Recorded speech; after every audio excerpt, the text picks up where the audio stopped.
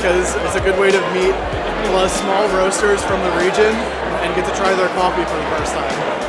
As you can see, we got a lot of coffee, so it's a good way to support local businesses and try smaller roasters. It's super fun, super festive. I mean, if you love coffee, it's the perfect place to be. He also loves coffee. Yeah. It's so cool out there, so many different types of coffee, lots of different cultures. All the vendors are very nice, and you get your coffee pretty quickly, which I like. So I definitely appreciate that. Yeah, and getting to try a lot of the local roasters as well. Looking for our new favorite place to go.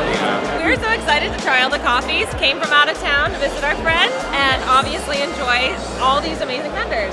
Cheers. You can easily walk up and you can get a whole variety of coffee from all over the world and taste them right next to each other, and it helps you to learn what you like. We love coffee, and we wanted to try them all. It's cool to see the coffee fanatics. These are our people. Yeah, it's our people. Yeah.